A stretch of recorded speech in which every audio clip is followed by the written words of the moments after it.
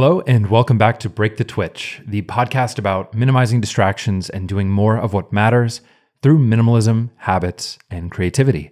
I'm your host, Anthony Ongaro.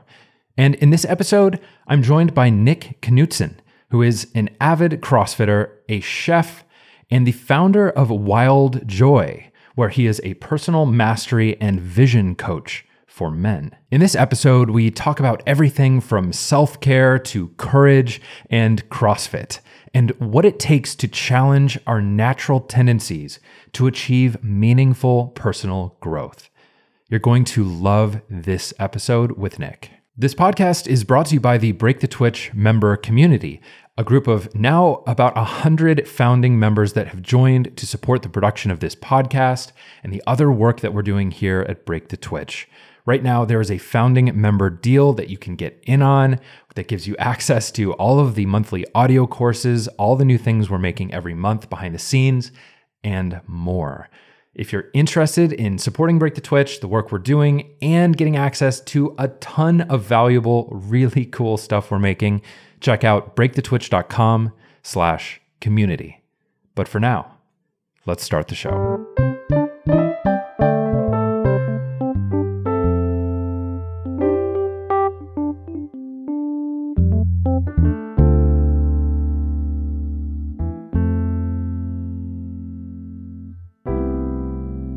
Hey, Nick. Hi there. How's it going? I'm good, man. How are you? Good. Thanks so much for joining me. Yeah, you're very welcome. I'm really honored to be here, and it's a pleasure to be able to contribute. So I understand you we just caught you after a trip to Iceland, yeah? Yeah, that's correct. My girlfriend and myself traveled around the whole country of Iceland in a camper van.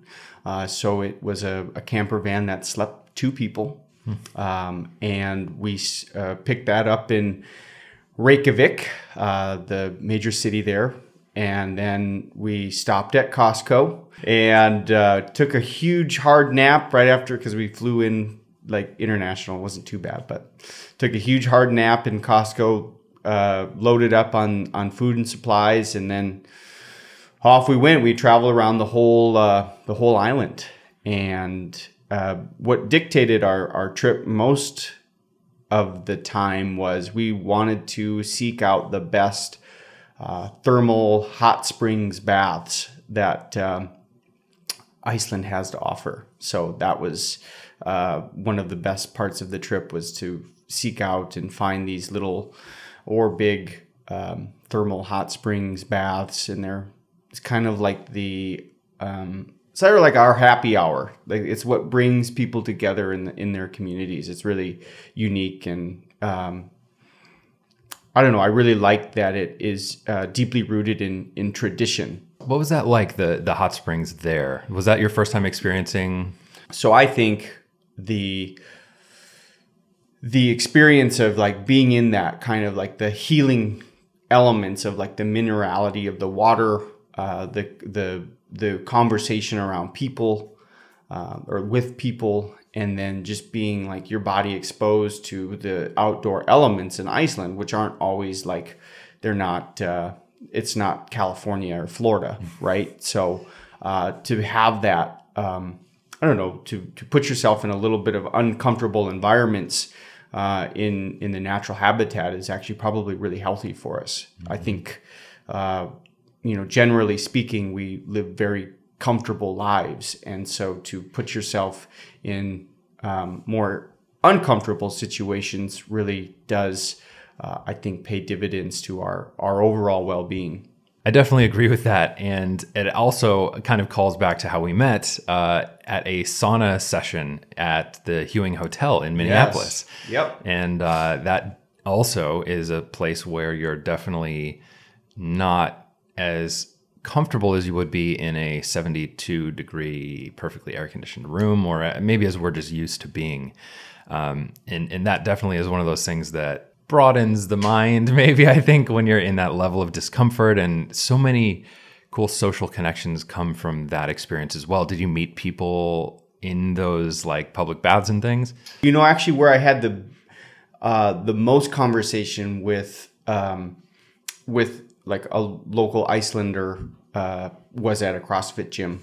Oh, cool. One of the beauties of being a sucker for CrossFit like me, you can travel pretty much anywhere in the world and find a CrossFit gym. And you hope that there's like a good community that you find. And we were in the town of Akureyri, which is in like north central Iceland and kind of like the second biggest town in Iceland. And so we kind of stopped in there and had a workout there, and then just had really good conversations. And like you sort of get direction from like, hey, go check this place out, go check that place out, like stuff that doesn't come in the Lonely Planet book, or like it doesn't kind of come in the research of through the internet even. So yeah, I like how that works out sometimes. It's funny you mentioned CrossFit because I was watching the Strongest Person documentary on Netflix, and like half of the women and a few of the men are from Iceland. Yeah. Like there's a huge presence of CrossFit there, I guess, which I hadn't realized, but it seems like that would be a big thing culturally there, at least. Yeah, it definitely was. There was some of the fittest men and women on earth, according to CrossFit, are from Iceland. There's a big following at CrossFit Reykjavik that some of the best in the world train out of. So I guess there's just something in that blood that that helps them be stronger, more fit. I don't know. More driven to be. So yeah. I don't know. Yeah. Before we go on to CrossFit, because I'm curious about that, was the camper van a good idea? I loved it. I think it was a totally unique experience that I think if that's what you're looking for, go for it. Okay. So it was definitely would do again in terms of the way of traveling. Yeah. It's a kind of a slower travel method. You're not hopping around so fast. Maybe you're just kind of making your way through. Leisure. Of leisure. Yes. Which is nice. So you mentioned CrossFit and you did CrossFit in Iceland. How did you get into CrossFit and when? Living in New York, that's kind of when I started to pick it up. There was one CrossFit box in all of New York City at the time when I started like getting into or recognizing CrossFit. So if I had known then what I know now, things could be different. But I'm grateful for my journey and what's happened. But the real journey of CrossFit began, I suppose, when I moved here from New York to St. Paul, and it was a pretty dark time for me. I came back from New York to enter a inpatient treatment for alcohol abuse and drug addiction, and the only thing that made any sense to me was how I moved my body and what I fed my body, because there was so much talk about a higher power and all of that sort of just, I wasn't mentally or emotionally ready to embrace such a thing. So the only thing that made sense was this physical connection to the body, moving my body, eating well, trying to just get my physical body in a place where I could potentially be more present for the mental and emotional and then eventual spiritual self. So I have a saying, which is, so in discovering my body, I was able to discover my soul. That's kind of my journey. And that's how I came into CrossFit, is that's my journey, is that it's a physical connection to the body, but it ends up being a very spiritual and emotional connection and journey along with it. Was there a moment when that came to you specifically? Do you remember? Or was it more of like an evolution of exploring this stuff? I think how it works for me is there's like little whispers that happen. it isn't necessarily like a big jab in the face or a white light moment. For me, how it's worked is that it has been an evolution. It's been about learning and education, and it's kind of sort of learning to live in the practice itself is kind of, and the practice in this case being, going to a regular CrossFit class, going to, AA meetings. So like in those practices, I sort of started to find like that was what really connected me.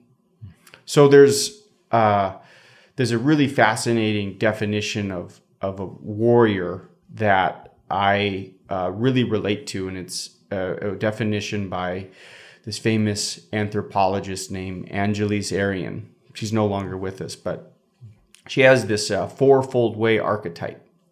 And one of the archetypes is a warrior. And she defines a warrior as someone who shows up and chooses to be fully present physically, emotionally, mentally, and spiritually. So that's kind of like, that is not like something that I have found that is natural to me. My natural inclination is to run away or avoid. So that's like the biggest shift is that I had to actually show up and confront like everything that was going on in my life. And I had completely lost connection to my physical body. And so through connecting to my physical body, like it just little things started to just align a lot easier. I could sit in a meditation and be far more present when I was taking care of my physical body than if I wasn't taking care of my physical body. What were some of the small things that helped you get there? Like some of the maybe rituals or the practices that evolved into your current? Well, I think the biggest is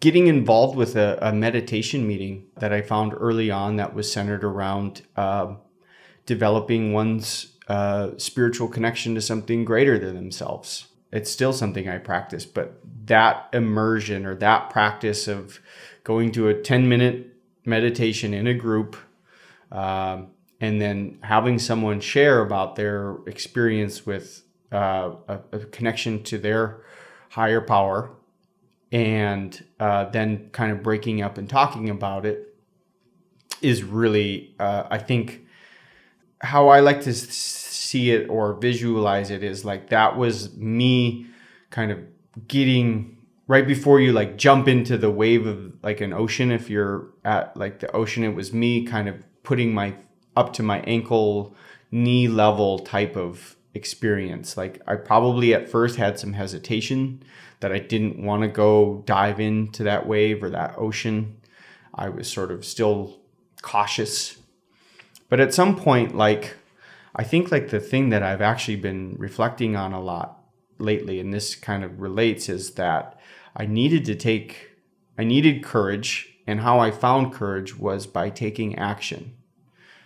And the most, like the hardest thing for me at that time was asking for help and like trusting that there would be help there for me, or love and support.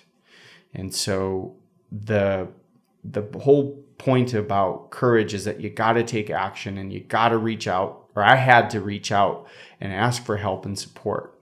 And the most amazing thing is that like in my fear, by taking the action of countering that fear, by taking the action of being willing to admit that I needed some help and that I needed some support, I don't think there was one individual that said, no, I won't help you. And I think for me, like that's where the current, like that is what has inspired me to do the work that I'm doing now with Wyld Joy, which is about helping masterful and daring men to rewrite their own male narrative. It really starts with surrender and being willing to ask for help. And that's not something that comes real easy. And so I know, because I've been there. You got into it a little bit, but how would you personally define courage? Like, what does that look like to you? And you mentioned asking for help. I feel like courage is not necessarily is so easily put into words intellectually. Courage, in my experience, is found through taking action. And only through taking action do I start to see results of, okay, like I can do this. I think for me, the biggest inhibition or the biggest limitation has been like not believing in myself, sort of under-believing in myself. And so the antidote to that is I have to, in some ways, like ride out to meet it and take a different kind of, like, understand that about myself. So there's some self-reflection and know that, like, hey, this is the fear response happening. And so there's a little bit of, there's that self-awareness. And then there's that self-awareness can lead me to how to decide to behave or act differently. One of the things I've really been good at in my life is shutting the door on possibility. So even when the possibility or the opportunity or the relationship didn't necessarily mean that the door needed to be closed, I would just go ahead and shut that door because I didn't really believe, I didn't think I had what it takes to kind of keep that door open.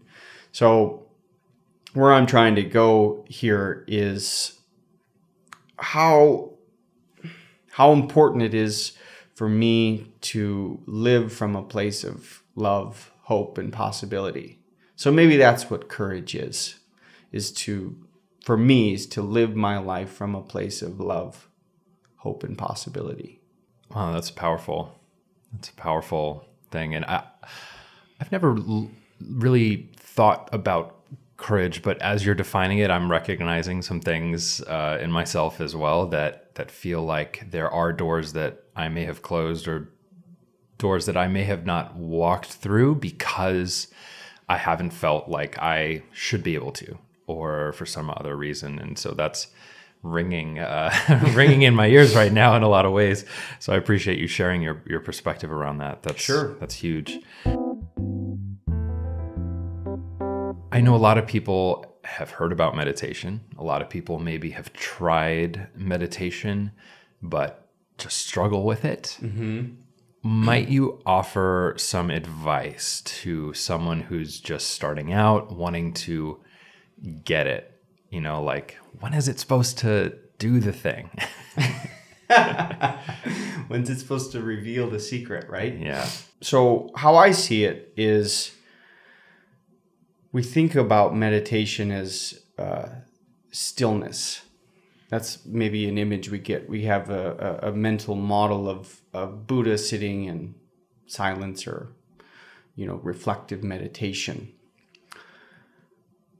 I'm not saying that, everyone has their path, their journey into what that is. I think it's really about unconditional presence and awareness. So even in driving your vehicle, you can have a moment of meditation. Just unconditional awareness and presence in that very moment. Even we talked some about CrossFit, like, can I stay present in the midst of my workout? I like to cook. I'm a chef. So even that is a meditative practice. The famous Karate Kid, wax on, wax off, even that can be a meditation. if I were to offer any suggestion for people who are struggling with just the physical place of being still, is to really think about just finding unconditional presence and awareness in an activity that they love to do or don't love to do. Washing dishes is another great reflection. So it doesn't have to be what we think it has to be. I think that's where I have gotten even mixed up with. So if ideally, like if I'm in my best of days, like my entire day, everything I do is a meditation. Right here, having a conversation with someone should be a meditation. Like, can I be fully present and aware? I love that you said dishes, because for me, dishes now, at this point in my life, it took maybe 33 years or so, but things like dishes, things like the lawn, mowing the lawn, or simply taking care of our yard, weeding, things like that. Things that I used to view as like awful. let's just put it that way. Yeah. I used to really dislike doing those things. And what has started happening over the last several years is this pride I feel in taking care of how our home looks. Having a nice, small, but nice yard for us to sit in. And while I'm mowing the lawn, we're trying to reduce the lawn by adding garden and things like that. But as I mow the lawn, I'm not listening to anything most of the time. And I often end up having some of the ideas that become videos and they become scribbles in my notebook later while I'm just sort of just going along, just following that process. And it's the physical nature of doing something like that I have found to be incredibly helpful. So it's a different form of sort of meditation in work, maybe, or meditation in practice. I don't know. Yeah, I really love what you said, and I can totally relate to that. Like, I know that, like, in mowing the lawn, like I have like this revelatory thought. I'm like, oh my God, that's what it's gonna be, like, so there is, like, in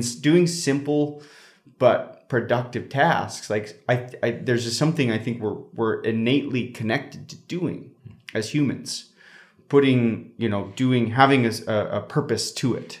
But even like how it benefits our like paid work, our vocation. There's a really amazing book about creativity. And in that book, it studies how important it is to have a practice that doesn't necessarily relate to anything they do that they need to be paid to do for their creative work. And that's from banking, artists, musicians, scientists. They all have, the most creative people have some practice onto the other side of things that helps fuel them in their vocation and the thing they get paid for most. Do you know what book that is? It's called Creativity. It's just called Creativity. And if I could say the guy's name, I would. It's is it Mihaly? Yeah. Mihaly Csikszentmihalyi. Yeah.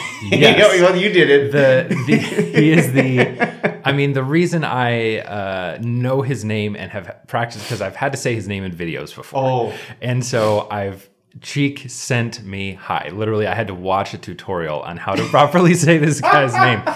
But he also wrote a book called Flow. Yep, I'm familiar with. Yes. That concept is one that's become so important to me that I literally have it tattooed on my arm. Oh, wow. Yeah, it's so awesome. And I just continually keep finding his work to be true. He talks a lot about positive psychology and the ideas of flow and creativity and all these things. And one of the keystone things that I think applies to Break the Twitch especially is that he suggests that vegetating is not relaxing, and that it is, in fact, meaningful work of your choosing and getting into a flow state where you lose track of time and you just get encapsulated in a challenging but not overbearing problem that is actually what recharges us and keeps us engaged in our relationships and life and all these different things. And that is so opposite of what feels easy now, where scrolling feels easy. Social media feels easy because it's quick little dopamine hits. You get to check out things. You never know what's going to be there, how many likes you're going to get, all these different things. And so this concept to me is one I'm continually exploring. And I haven't spoken a lot about this yet because I still feel like I'm exploring what it means and how it all can be applied directly. And once I feel more confident in that, I'll probably be talking more about that. Yeah. But it's brilliant stuff. You know, one of the true, kind of the very true hard realities that I've come to learn to live by is there is no easier, softer way. I have to, maybe for some others that's fine, but I have to go to work.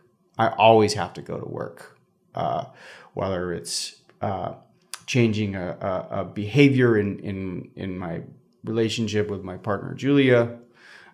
If it's a relationship, I need to. Usually, it's about relationships.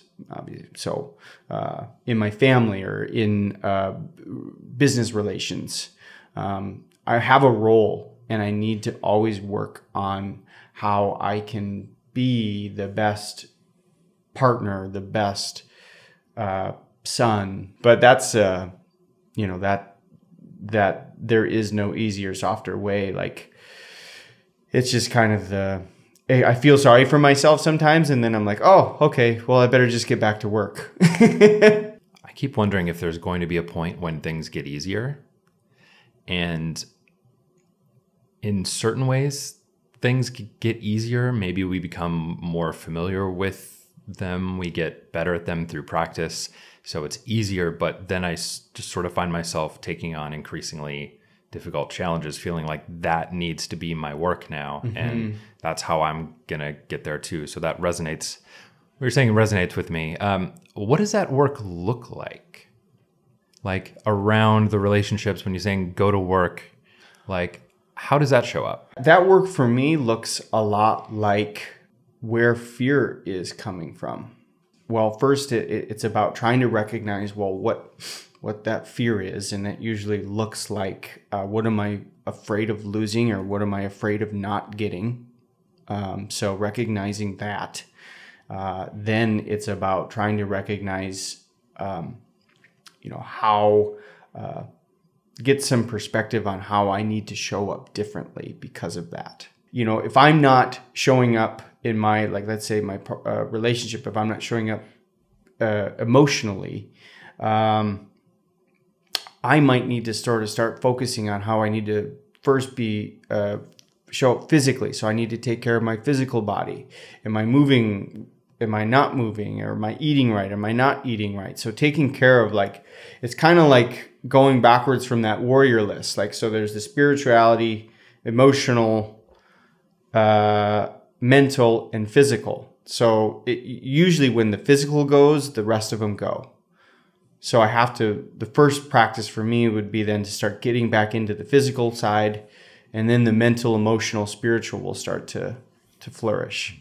But like I said, the work comes in, fear, self-centeredness, selfishness, and it's really just trying to understand, like, shine a big, bright laser light on those shadows that are always kind of coming and going. It's like the tides of the ocean. Like, there is never going to be, I think, a time when it's all going to be paradise. I never expect that. I expect to always have to go to work and just to continuously be aware that, these fears of mine, or this selfish behavior, this self-centeredness, it's going to keep popping up. And I just have to continue to be willing to look at it and probably admit that I was wrong, be 100% radically responsible, and be willing to do things differently. That my way is not the right way.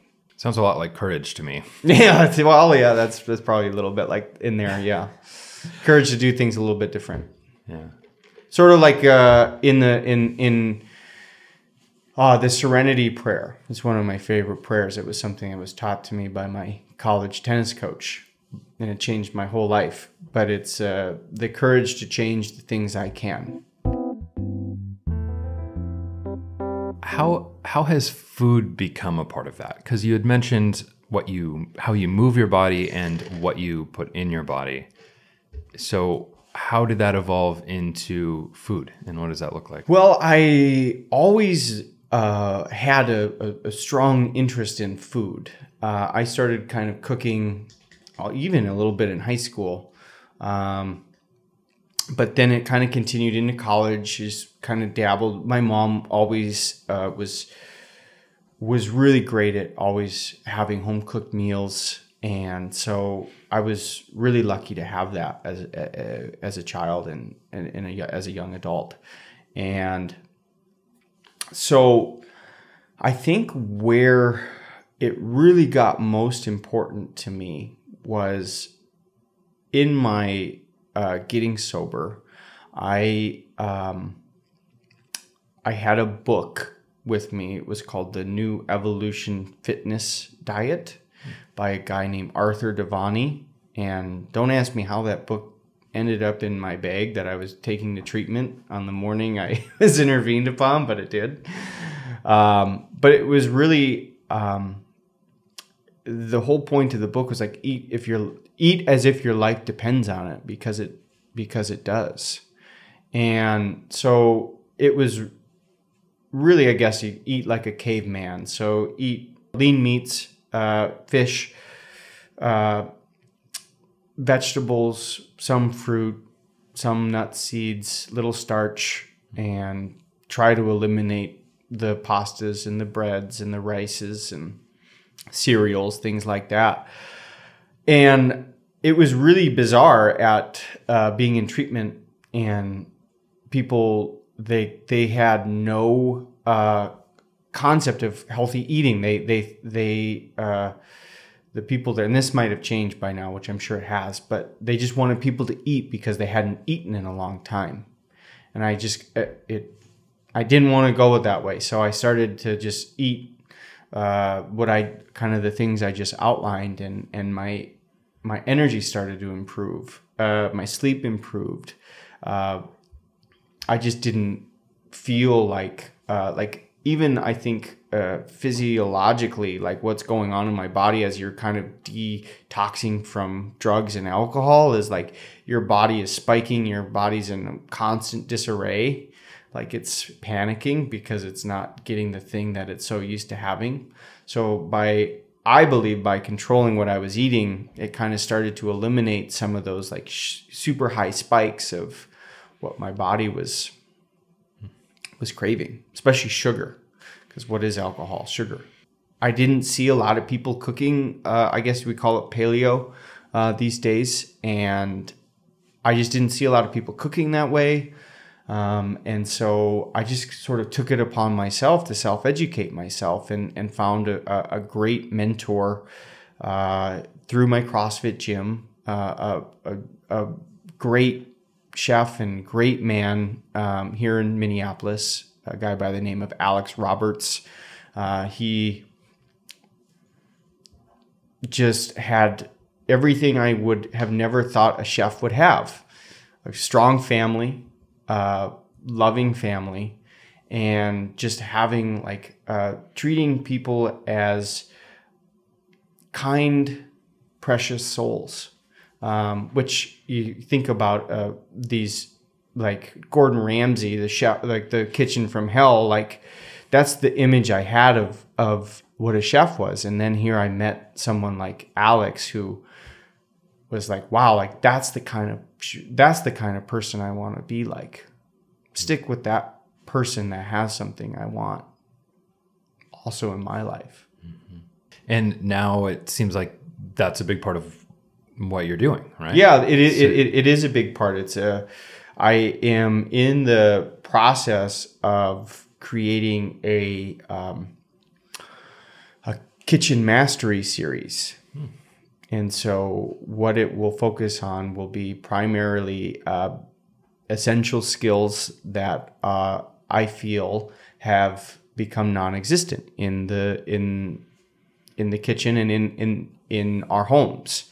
I really believe that kind of like how my mom cooked for us, I do believe that by cooking our own meals, it elevates our health and well-being beyond just whatever it is, the type of food we're eating.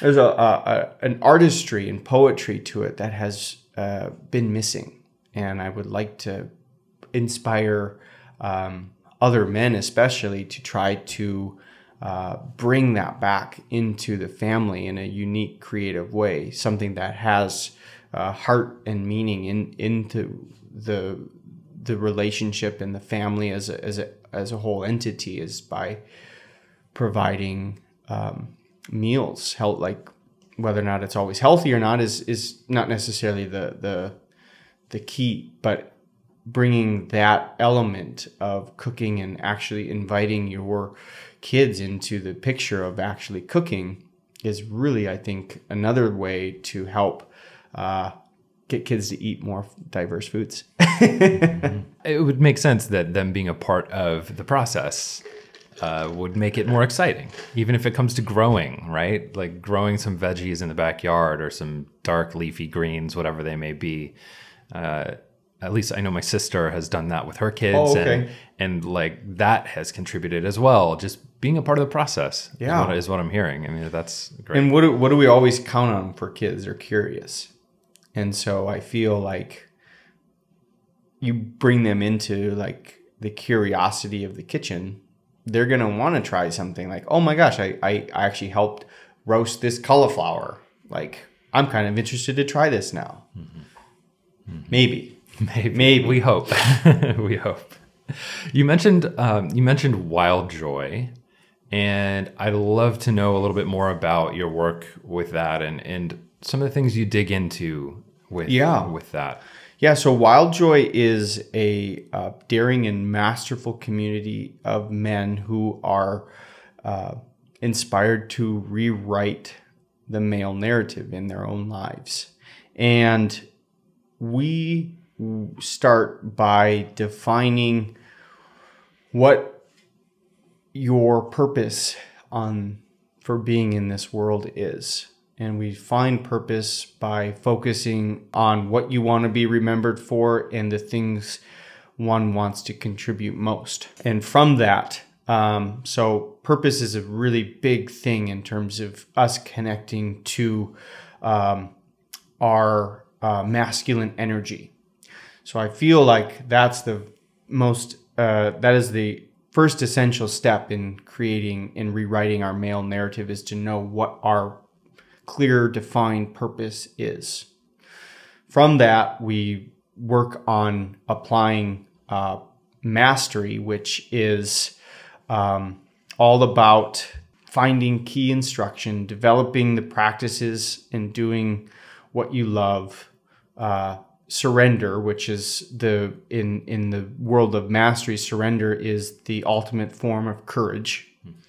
And then creating a vision of how you want to see your life with this purpose in place.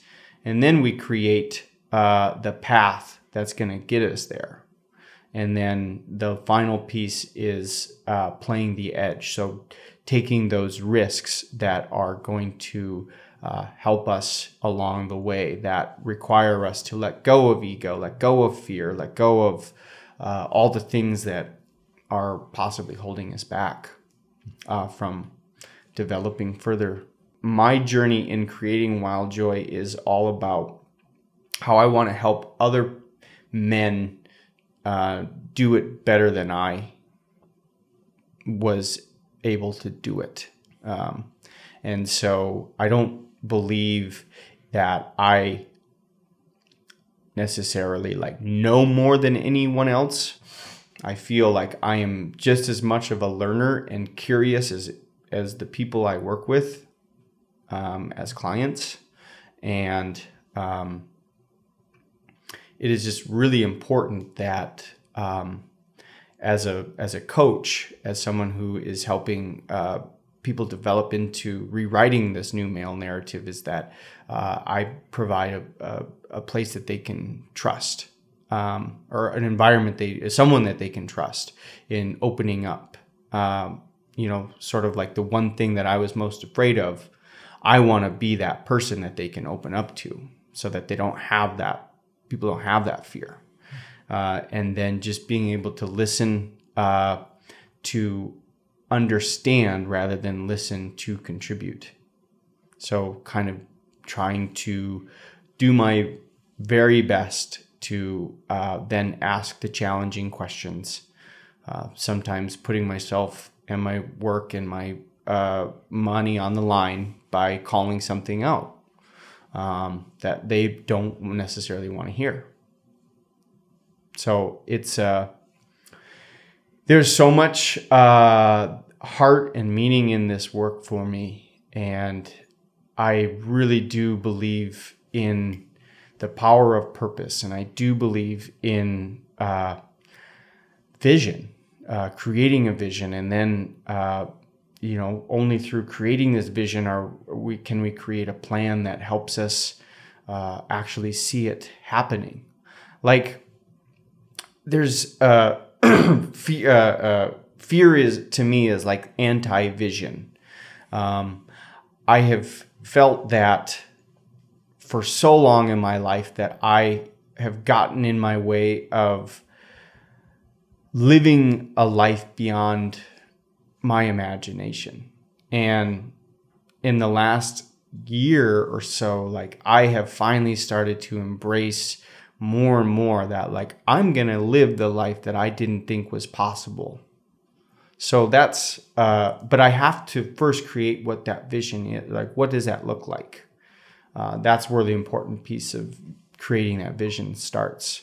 And then from there, I can start to make the path. And like I said, there's never an easier, softer way to get there, but it's kind of holding on to that vision. And it might take 10,000 swings of an axe to chop that tree down, but I'm committed to doing it. And that's where going to work is all about. You know, the idea of simply deserving any success that comes is something that I've really struggled with a lot.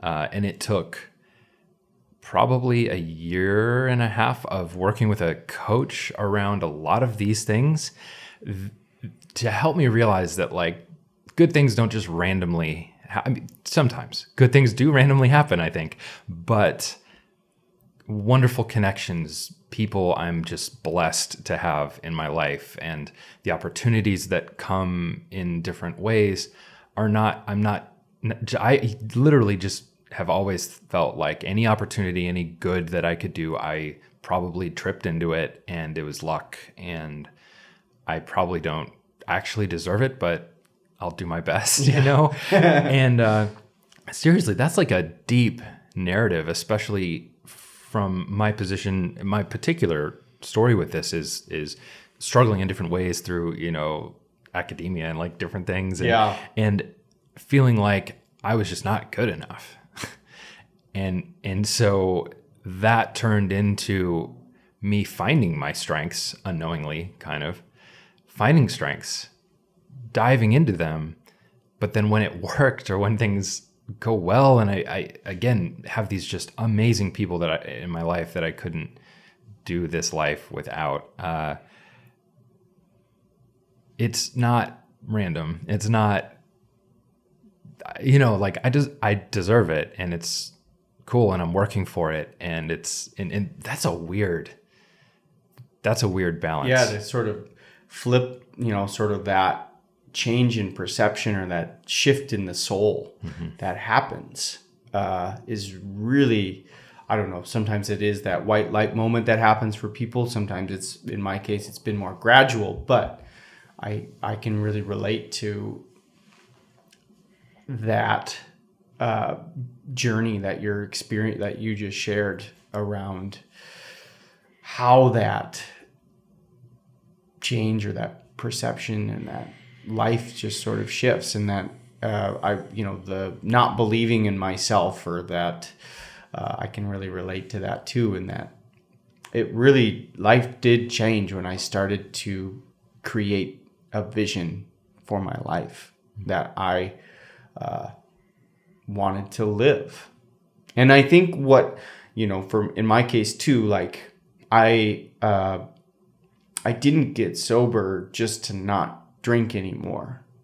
I got sober so that I could live to my fullest maximum potential, like having that experience.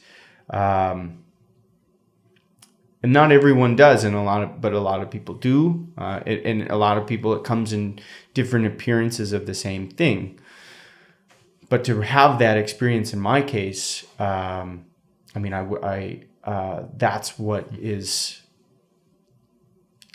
keeps me, that's my why, that I keep waking up with every day. Yeah, that's powerful. Not to stop this thing, but to enable this thing. It's an incredible perspective. That can be applied to so much. Just so many things in life, and especially when talking about things like the twitch, right? Break the twitch. Yep. The things we're doing subconsciously. That's a wow. I'm gonna steal that. Because it's true, right? We're doing these things not to just stop doing these things. We're doing these things so that we can reach our potential, or what looks like the vision we hold, and that's a brilliant thing. How do you stay focused on that? Because there are just so many distractions of all types, and right, clutter is distraction, is whatever you want to call it. What helps you stay focused on these goals, this vision? Well, one of the practices I do is, so I have my, we talked about developing a purpose statement. Mm-hmm. So my purpose is to inspire heart, meaning, and joy in relationships. And so every day I wake up and make sure that I'm conscious of it, bring it into my awareness, and then every night I go to bed, I reflect on that. Like, where did I best bring that into my day, and where could I do it better? Another practice is reading. This is something I've actually really gotten into with in my relationship and with my partner Julia, is actually scripting a vision for our relationship. And so I have my personal, and then I have one in my relationship. And so it's something I, again, just sort of kind of like a daily reading, like at the breakfast table, or I try to get up a little bit earlier to try to take in a moment in my day, no more than probably 5, sometimes 10, but no more than 5 minutes, to just reflect on that, let it soak in, bring that kind of awareness in. And then I also, another thing that I do is it's like a mind mapping tool. And what that means is that a lot of the vision work starts in text. What helps me, and this kind of connects to the creativity piece, is to create something like a drawing of a picture, or I know some people that have done this, have carved little woodworking or stones to remind them of what their vision and what they're moving towards. I've also found it in music. So I have, I'll take a sample from a song, and I'll kind of do a little work on it and then play that out. So there's other creative ways and acts that I can utilize to help me be in touch with that vision. And it seems to be working pretty well. No, it does. I mean, the more I can be reminded of it, the more it connects and starts to like resonate in my soul and in my heart. And then from the inwards out, it starts to change the way I think. And then through the thinking, it changes the way I actually interact with people, interact in the world. Yeah, that's great. It's just having that roadmap, that kind of something set in stone, as you said, like carving the stone, but having that reminder, the token of some type, that makes a ton of sense to me. Yeah. Nick, what are you looking forward to right now? Well, I'm looking forward to go seeing my girlfriend in Boston. She lives in Boston right now, going to grad school out there. But what, as it relates to, meaningful work, what I am most looking forward to are two things. One is this kitchen mastery course that I'm really excited to get to work in a kitchen, professional kitchen again. It's been a few years since I've been in there, and it is just something I love being in the kitchen. It's so I'm really excited about where this project could take me, and then creating a sober pickleball league. Oh, I'm loving pickleball. And what is pickleball? It's like a condensed version of tennis, but you play with there's different paddles and balls, but it's less intense than tennis, and there's a lot of, it's not as fast either, but there's a lot of volleying involved, and it's a lot of fun. Mm-hmm. And so I feel like bringing a league together, like a sober league here in Minneapolis, would be really fun. So I'm kind of getting ready to do that, trying to find a couple places to host it and get people involved. That's great. That's great. Well, I'd love to have you answer a question from the bowl at this point. What do you think? Yes. We can go for it here. Let's see what we Should got. Should I show it to the audience first? You can if you want. You can read it. Is it upright? It is. That they can read it? You nailed it. Okay. Oh boy, this is one. Okay, so this is from Patrick. I just saw Patrick Roan, who was a previous guest. Okay, and prepare yourself for something deep, I'm sure. Who am I, and who is I before you are? Where do we start with that? Oh man, Patrick Roan. Wow, deep. So I need to just take a second and process this. Yeah,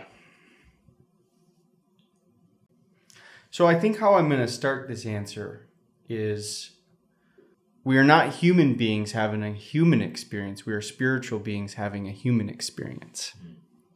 And so I feel like the I before you are in this question really connects to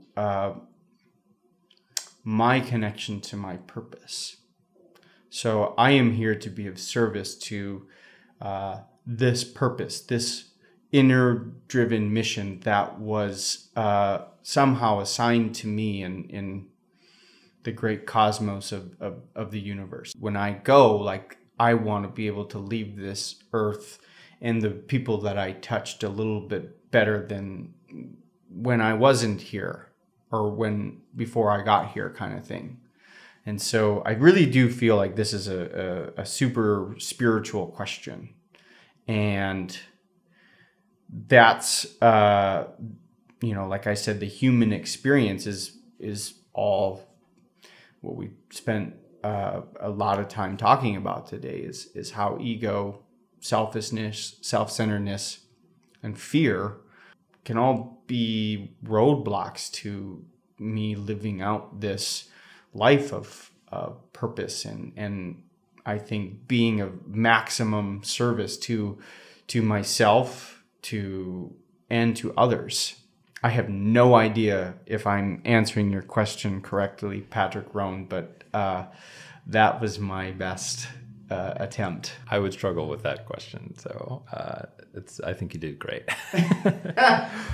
Well, Nick, where can people find you online? There are a couple ways that people can find me. Mostly, you can visit my website at www.minimalism, WYLDJOY.com. That's Wyld Joy.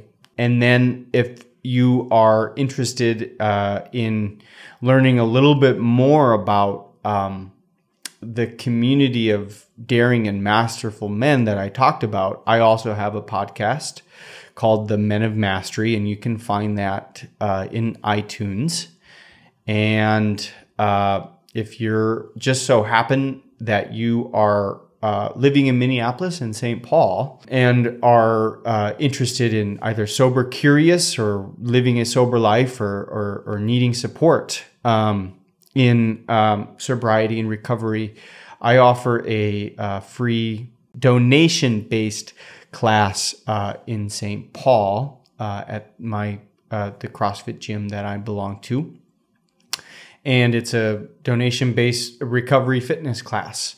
And so if you're in any of those areas, if you find yourself in any of those areas of your life, please come. Perfect. Well, Nick, thank you so much. It's been a pleasure to chat with you today. Yeah, thank you, Anthony. I really feel like there's a lot of alignment and synergy between how we view and live our lives. So it was a great conversation. Likewise. Thank you. Yeah, thanks. All right. As usual, I'm looking forward to sharing one of my major takeaways from this conversation with Nick.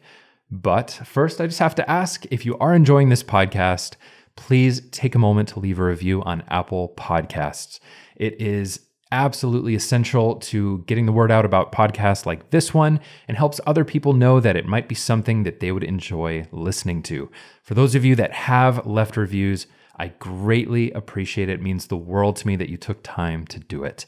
So thank you so much for that. One of the things I really loved about this episode with Nick was our discussion around meditation.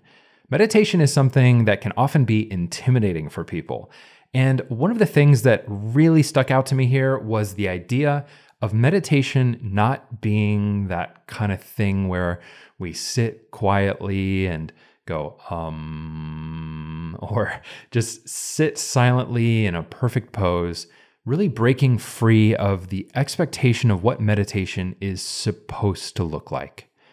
I think we all have an opportunity to bring meditation into the mundane, whether it's doing the dishes or mowing the lawn, doing some yard work, or simply folding laundry. We can find a moment to almost have a Zen practice, to admire the way that we are folding the clothing, to embrace that moment and not let our minds get carried away with what's happening in the future or the past, and simply being present in that moment.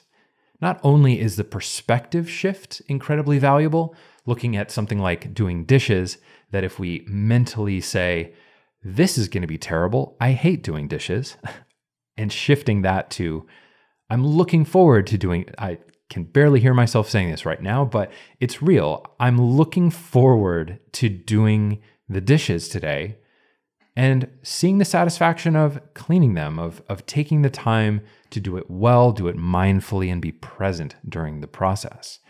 All of these things can be meditative. All of these things can be a part of our mindfulness practice.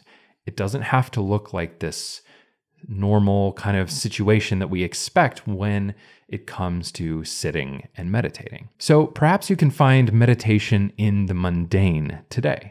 Whether it's dishes or whether it's some chore that you have to do around the house, see if you can tackle that thing and be present along the way. That mind shift can make all the difference. Thanks so much for listening. I hope you have a wonderful rest of your day, and we'll see you next week.